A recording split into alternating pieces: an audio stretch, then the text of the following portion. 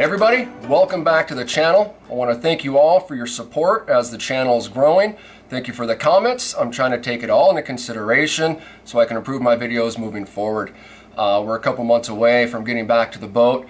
I'm really excited for that. That way we can get back into making sailing videos once again. But today I'm in my parents' garage, and here I've laid out all my camera gear. So what I'll do is I'll go ahead and get you guys a closer look at what I've been using, and so let's go ahead and just dive right into it. So the newest camera to the group is the Sony RX105 CyberShot. Now, I did some research on the internet and found that this is an excellent camera for content creators such as myself. It's not that user-friendly, however, it's got some really nice features. It will shoot in ultra high-def 4K. It has the flip-up screen and multiple other features that I'm not exactly sure what do what yet. I've never really been into cameras before this. However, as I move forward, I'm going to have to learn what it does, because I'm sure it's going to be quite a powerful tool.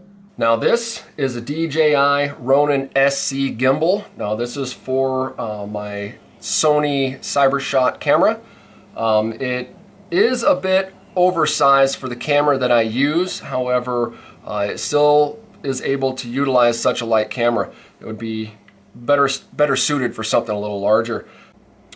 So here we have the GoPro 6. This is where it all started. I record in 1080p, 30 frames per second. It is capable of much more than that, but due to storing data and the lack thereof that I had previously, I chose to go with a smaller data file. It is waterproof. I believe it's up to either 30 feet or 30 yards, 30 meters. However, being that it was my only camera, I was a little hesitant to put it underwater. I have gotten another camera since then, so maybe we'll start seeing some more underwater shots. For the GoPro, I utilized the GoPro Karma gimbal. This is actually very easy to use. It's set up for just the GoPro itself, so you can't be attaching any other cameras to this as far as I know. However, this has been super handy for nice stable shots. Like I said, very easy to use, super convenient. For my aerial shots, what I've been using is the Mavic Air 2 drone by DJI.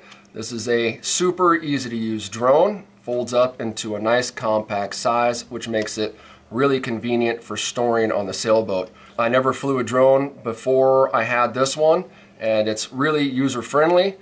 So I recommend it to anybody who's looking to get into flying some drones. It's excellent. I can't say enough good things about it. So I bought the Fly More package, which comes with 2 extra batteries, 3 extra sets of props, a set of filters, and a nice carrying bag. Being new to content creation, I didn't realize how quickly memory would become an issue. It didn't take very long before my laptop was completely maxed out and running extremely slow. So what I've recently invested in is an external hard drive. This is a 5 terabyte WD external hard drive, just picked up from Best Buy. Didn't cost very much, and it's going to be a huge lifesaver. Okay, so let's get into the power plant. This is HP Omen. This is the laptop that I utilize for my editing software. This has got 512 gigabytes of RAM and 16 gigabytes of memory. It is quite a beast of a laptop, which is needed to run any editing software.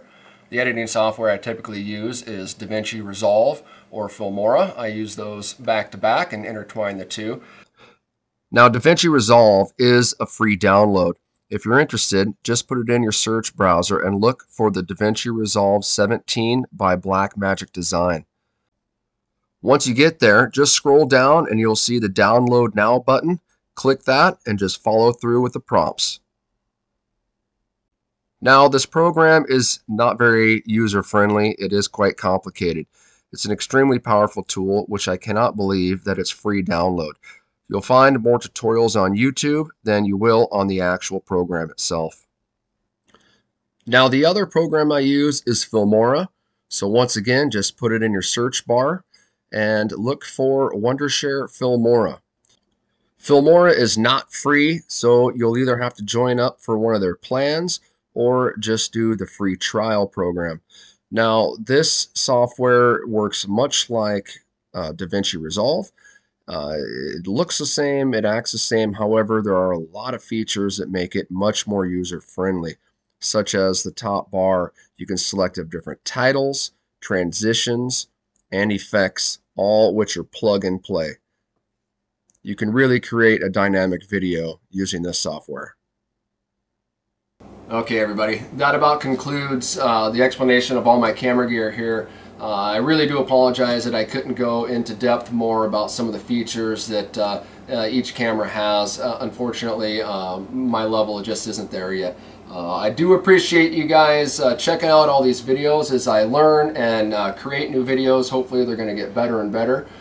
So as always, I've put together a little video here at the end to show you guys the beautiful Eastern Oregon around here, and I'll go ahead and show which camera that I'm using for each shot. So I hope you enjoy. Thank you.